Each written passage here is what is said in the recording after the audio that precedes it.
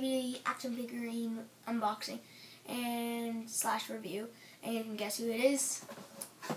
This right here, this is Big Cass. And he's 7 foot tall, and you can't teach that. So yeah, he as tall as the Undertaker's toy. He's WWE Network Spotlight. So yeah, he's injured right now. Too bad. He broke up with Enzo, but this is a bit older, so it has this right here.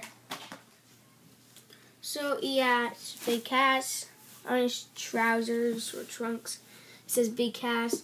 He has like a wristband that go up to his knuckles. And so he has a really cool face scan. He looks a lot like when he's actually inside the ring. It looks really realistic. And so I'm going to do the secret again on the back. No. Yay. Oh yeah. Oh yeah. It's beautiful.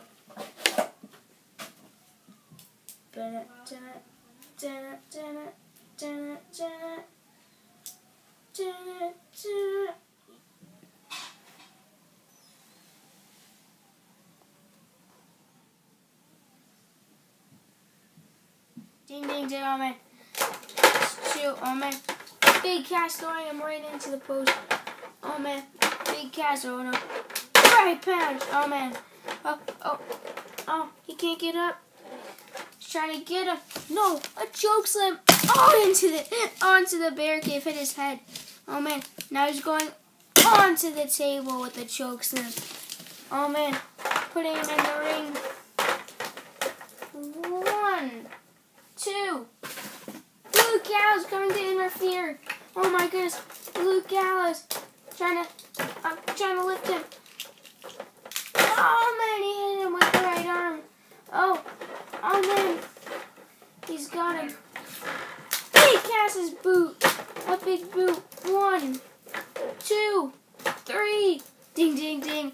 Here is your winner, Big Cass.